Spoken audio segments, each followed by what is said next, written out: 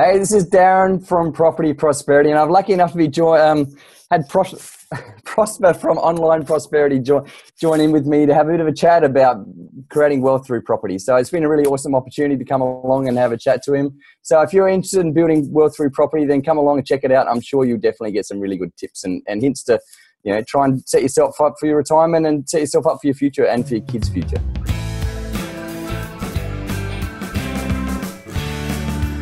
Welcome to yet another exciting episode of the Online Prosperity Show. And today we've got the property developer himself, Darren. Darren, how are you doing, my man? Good, thank you. Thanks for letting me join your show. I'm really excited about it.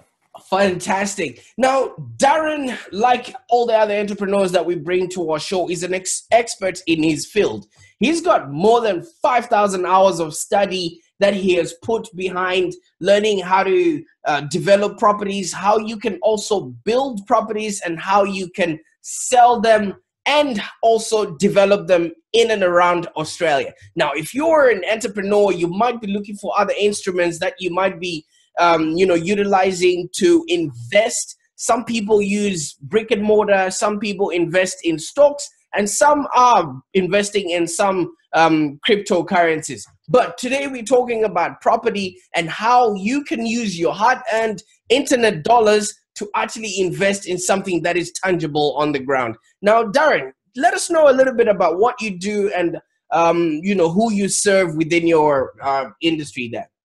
Yeah, for sure. I actually started out as an accountant, and then I decided sitting at a desk wasn't really for me. So I wanted to do something that I suppose really I'm probably just a bit lazy. I wanted to do something that would get the best value or best bang for my buck, I suppose, that could make me the most amount of money with the least amount of effort.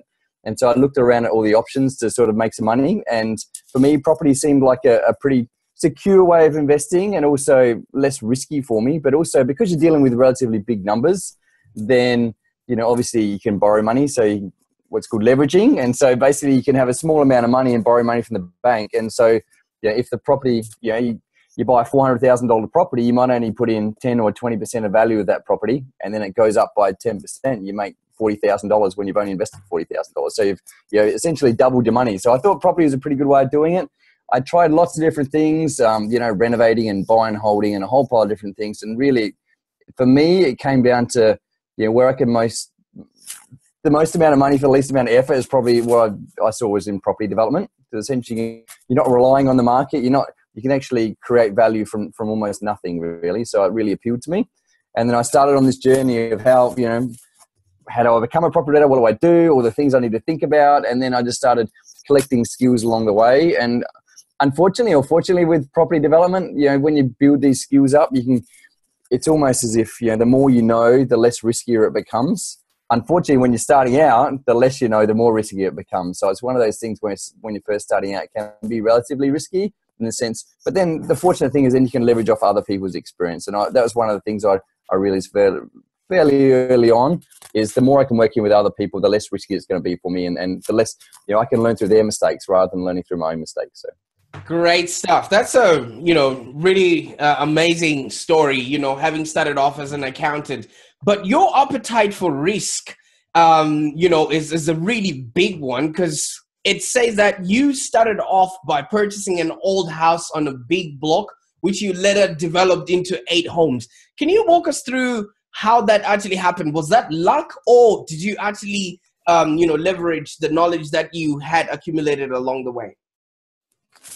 It was probably naivety from my perspective. I thought I did all the research. I put a lot of effort into trying to research this thing, but in reality, it was if I probably should have started more off and tried, did one, maybe a little renovation and then bought a 1 into 2 subdivision and a 1 into 4 and 1 into 6. That's typically where most developers start, is from a smaller scale type of thing. Obviously, I just jumped in head first. Fortunately for me, it ended up quite profitable, and but I did decide then that I'd sort of start a bit smaller. Unfortunately for me, it was before the global financial crisis, so it was a bit easier to borrow money back then, and so it was a lot easier to be able to secure. The good thing about property development is you're almost creating value from nothing, and so you're not relying on the market. And so if you do all your research and do your investigations into the property and eliminate all surprisingly, it's actually less risky than it is buying a property and waiting for the market to go up, because you're actually creating value. And so regardless of what the market does, you're still going to make money anyway. And even if the market goes down, you still make money, because you've got this safety net in there that the actual property is worth a lot more than what you paid for it, because you're creating this extra value. So I really like the appeal of that. I like taking control of your own destiny, and the fact that you can actually go out and find a property, find the potential value in the property, do all the research, and then you've almost locked in your profit right from the day you bought the property. So it's relatively risk-free, assuming you've done all your work up front. And then also that's where it comes in, the experience, the knowledge, getting the right people around you to sort of hold your hand through the process to make sure you've asked all the right questions to get all the right answers. Understandable. There's quite a lot that is involved in property, especially in the Australian front here. Some people purchase property for sort of tax deductible purposes, and other people, purchase property just for that income that they might be getting. Now, you've been guiding people through, all these purchases and buying and developing. What sort of process do you walk them through? Because all of this is very confusing to somebody who doesn't understand, so I'm happy to sort of talk you through the process that I go through too, because and obviously I didn't start out like this. Obviously at the start I was, I was sort of still trying to feel my way to work out what to think about when we're doing a development. But basically the first thing you need to know is what's my property worth right now? There's a lot of people that already own a property and they're looking at developing it, and they might have bought it 10 or 20 years ago, and they look at the price they paid for it 10 or 20 years ago. So it's not what it was worth 10 or 20 years ago, it's what it's worth right now. Because you've got the option, you can just sell your property right now and then realize whatever the property's worth. So that's your starting point. What's it worth right now? And look at your potential to develop the property. It might be a subdivision 1 into 2, or 1 into 3, 1 into 4. It might be a 3-bedroom house, or a 2-story house, or a single-story house, or all these different variations. You might look at just keeping the house and renovating it. So you got to go through all those different scenarios, and then you start to flesh out what it might be worth at the end. And so what it would be worth at the end is a 4-bedroom house, or a 3-bedroom house, or 5-bedroom house, whatever. And it's relatively easy to work that out. You get on realestate.com now. Obviously, this is a digital show. You're talking about digital marketing and a whole pile of. It's a lot easier now to have access to that information. When I first started out, literally I wouldn't know what things had sold for in the area. I'd have to go and talk to the agents in the area, and I wouldn't be able to get on Google Earth and be able to have a look at the property before I go down and have a look at it. Back in the old days, I had to get in the car and drive down and have a look at it. So it was really time consuming back in the old days. So now you can get on there and collect all the information. I can go from, I could probably look through 100 different properties in, half an hour, and narrow them all down. And I'll probably narrow it down to 3 or 4 that warrant, it's worth looking at even more detail. And then I can narrow that down to 1 or 2 within an hour or so. So it's actually quite quickly, you can go from ones which have a potential for profitability down to 1 or 2 which are worth getting in the car, going have a look at. Obviously once you've sort of identified that it's obviously going to be worth more at the end than it is at the start, then you try to take into account all the issues. Are the council going to let you subdivide it? What's it going to cost to build your house? Is there any other things to think about, like retaining walls or trees or easements or a whole pile of different things? And so that's the more complex thing, to be honest, trying to work out what some of those issues might be along the way. But fortunately, you can work in with other people. You might be your builder or your surveyor or your conveyancer, or a whole pile of different people that can sort of hold your hand through that process just to make sure that you get all the information up front. And then the great thing about this, you can do all this work before you've even bought the property. So you can have a look at it. What's it worth now? What's it going to be worth at the end? What are all the issues in the middle? And then if you're either 100%, and you can just go and buy the property. If you're not 100%, then you can come and put an offer in the property subject to you clarifying this in more detail. So it might be subject to me getting council approval, or subject to me getting some more detail on stormwater or sewerage, or electricity or something. So you can actually put conditions in the contract that eliminate things that you're not sure about, eliminate all that risk there. And so straight away, you're buying a property, and if it doesn't work out for you, you can just pull out of the contract. And you can even have a really long settlement that, let's say it takes you 6, 9, 12 months to get the approvals. You can make a 6, 9, 12-month contract. And so then you've got time to get all the approvals. You're not hanging on to the property. The day you settle on the property, you knock it down, subdivide. And the other amazing thing you can do with property as well is you can actually sell the properties the day you bought it. I could organise a situation where I buy a property and I'm not going to settle for another 6 months, but I can sell them off now. So I can find someone that wants to buy those those blocks of land or those houses or whatever, they can buy them straight away from me saying, yes, I want to buy one of those when they come available.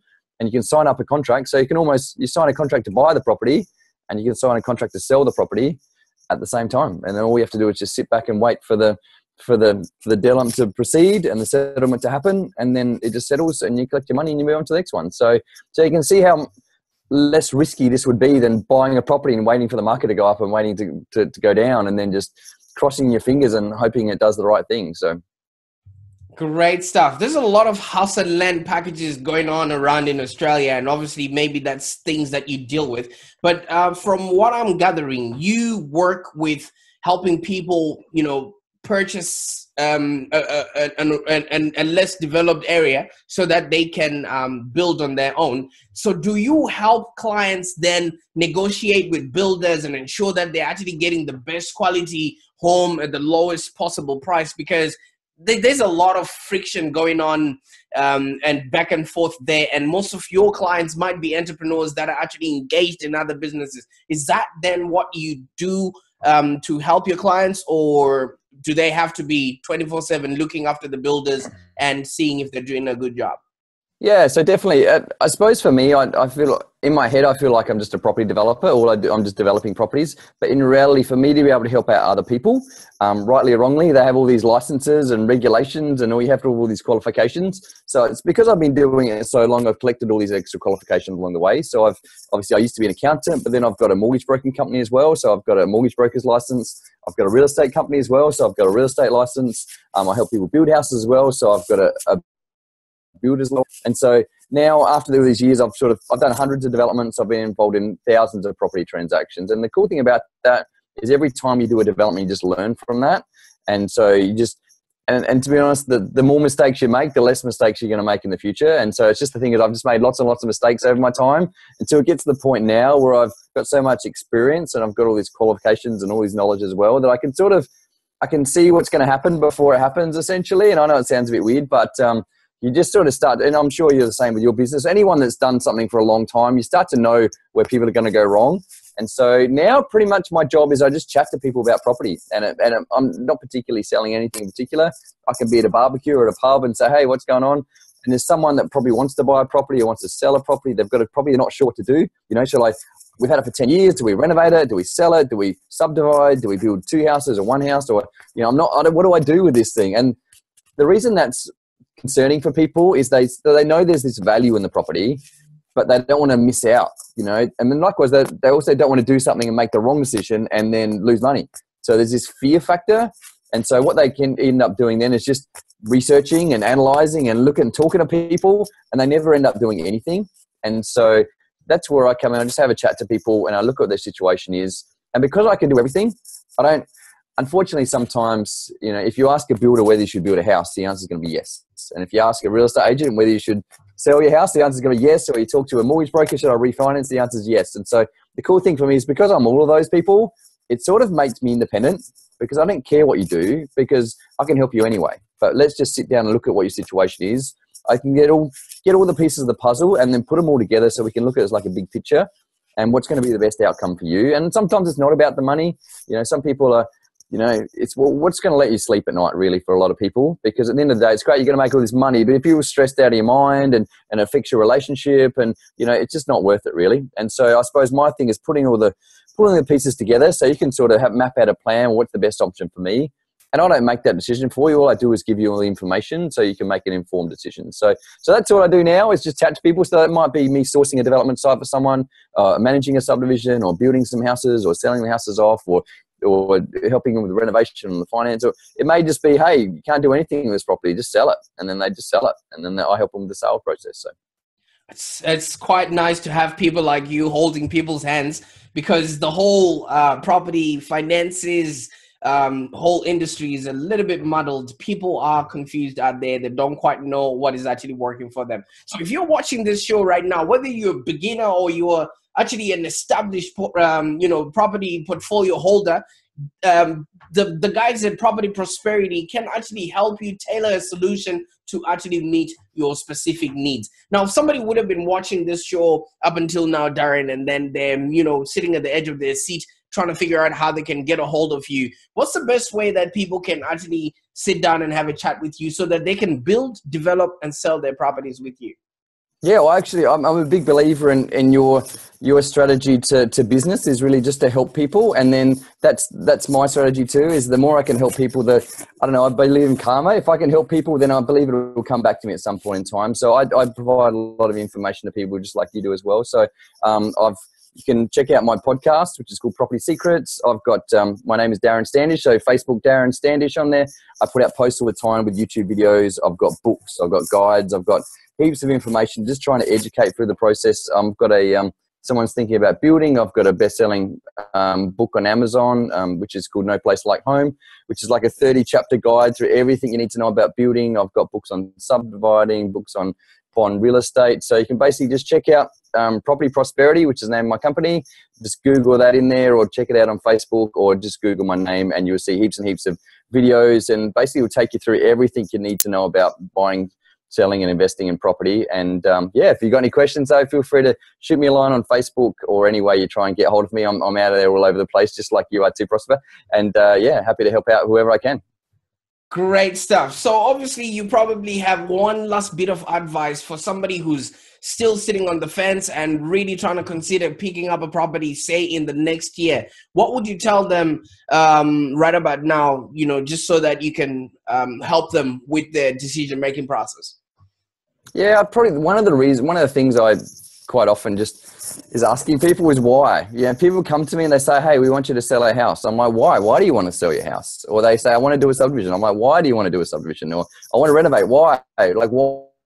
Like, where you going to? What are you trying to achieve out of this thing? Because sometimes people just focus, particularly they get something in their head, I want to subdivide my property, and I sit down and look at it. I'm like, why are you doing? Like, it's not worth subdividing. But in their head, because they've been thinking about it for so long, is this something I want to subdivide, and you should be doing it to reach your goals or what you're trying to achieve. So to understand where you're going to, and then working out whether whatever it is you happen to be doing is going to get you to there. And if it doesn't, sometimes with particular properties, people say they want to build a property portfolio, and the property they've got is going nowhere, and they can't develop it. It's in a market's probably not going to go up at any time. So that property is actually holding them back from it's not necessarily that it's a bad investment. It's what else could they be doing with that money? So yeah, constantly I think people should be asking them why they're doing what they're doing, and is that going to get them closer to where their goal is? And if the answer is no, it's not, then maybe they shouldn't be doing that. Maybe they should be looking at another route, another strategy to try and get there.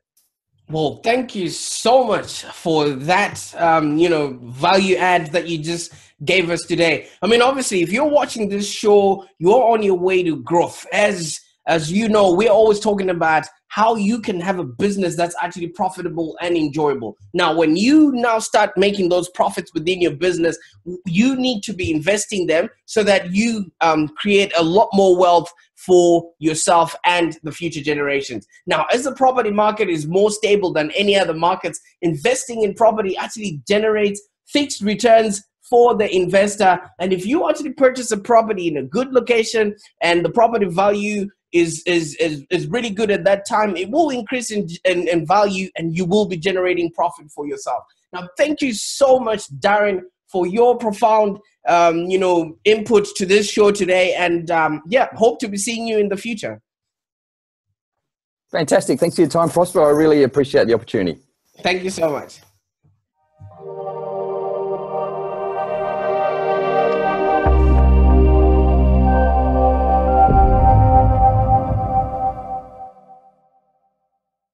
I'm going to say I'm with this is Darren from Property Prosperity with Prosper on the online prosperity show. This is a first. How many Prospers can you say in one?